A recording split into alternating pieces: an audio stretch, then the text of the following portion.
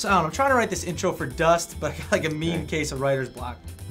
Did you mention that Dust is actually 2 stories woven together in a unique way? I did. And I also said that the first tale, you know, is about 2 brothers who fall in love with the same woman.